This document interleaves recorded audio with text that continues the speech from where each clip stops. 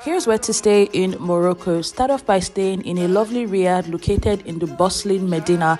This gives you access to a lot of tourist sites and location. I stayed in Nilia de Marrakech Boutique and Spa. After that, head off into the beautiful Agafay desert where there's so many camping sites for you to rent. I stayed in Scarabeo camp, and recommendation for other camps will be in my description below.